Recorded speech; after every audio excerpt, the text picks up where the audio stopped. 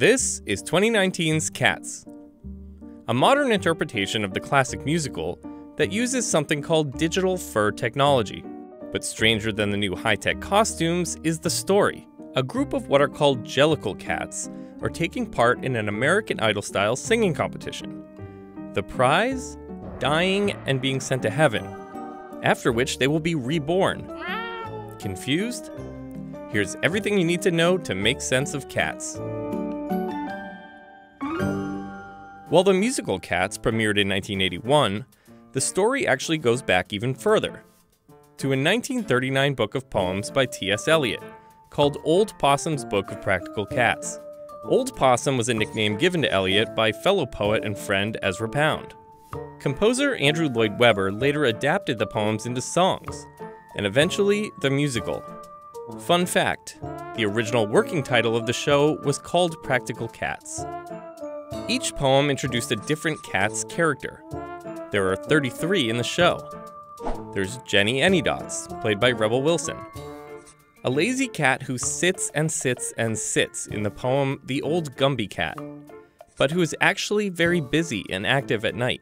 Bomb Ballerina, played by Taylor Swift, one of the many characters mentioned in the first poem of the book, The Naming of Cats, who is very flirty with the others.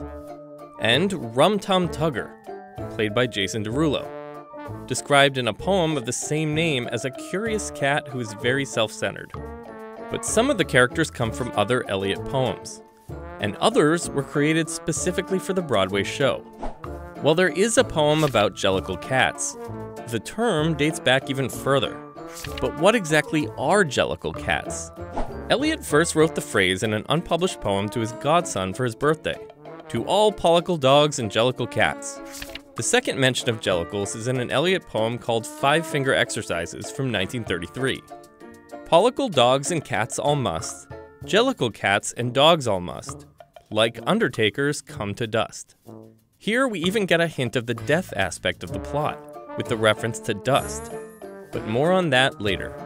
Pollicle is a nonsense word that's a combination of poor little, and Jellicle is a mix of the words dear little.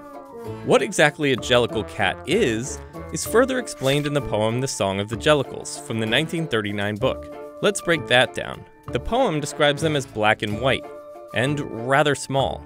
As we can see from the new trailer, the cats are indeed small. Smaller, in fact, than what a real cat would be, at least based on their proportions.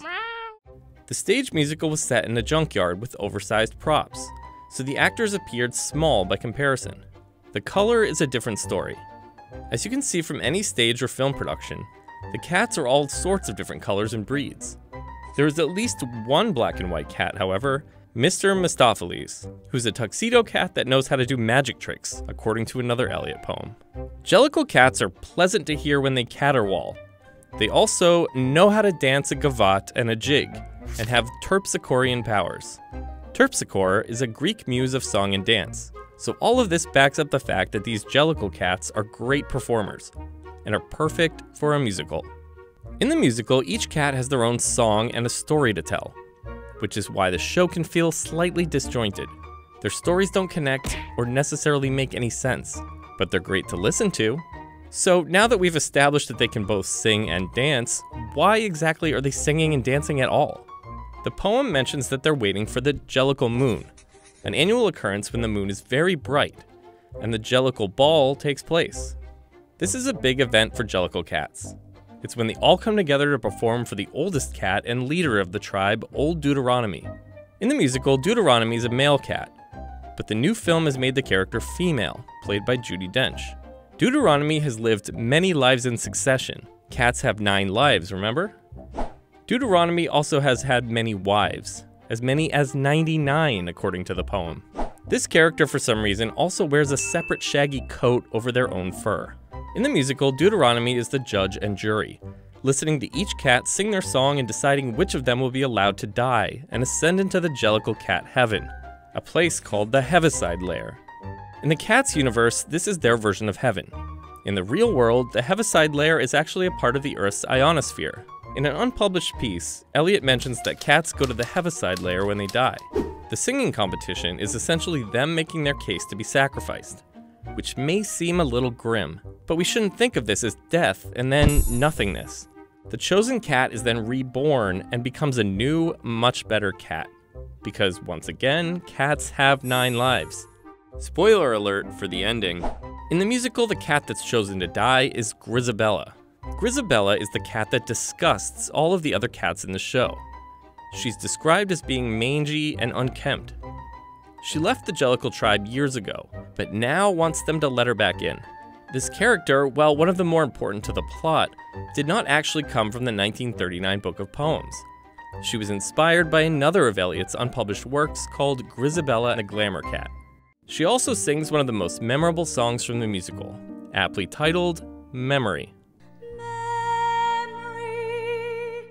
In the 2019 film, Jennifer Hudson plays Grizabella. The popular song's lyrics were inspired by another poem in Eliot's book called Rhapsody on a Windy Night. While Grizabella could be considered the protagonist, there's also a villain in the show, a cat by the name of McCavity. McCavity is a literary allusion to the character Professor Moriarty, the villain in Sherlock Holmes, of which Eliot was a huge fan. In the poem McCavity the Mystery Cat, Eliot describes the character as a master criminal and the Napoleon of crime. He's also not there, as the poem repeats, which supports the cavity part of his name. His role in the plot is to scare the other cats, and at one point he even kidnaps old Deuteronomy. Deuteronomy is returned later thanks to the magic of Mr. Mistopheles. In the movie, McCavity is played by Idris Elba, who for some reason also wears a cat-sized fedora. There have been multiple stage productions and one 1998 film prior to the 2019 movie. The new version is directed by Tom Hooper, and has a cast full of A-listers as we've mentioned before, including Ian McKellen and James Corden. And unlike previous adaptations, the 2019 film doesn't use any makeup for the cast. Everything is created using a new CGI technique they describe as digital fur technology. This new style, while mocked online, seems to fit right in with a story that has been strange from the very beginning.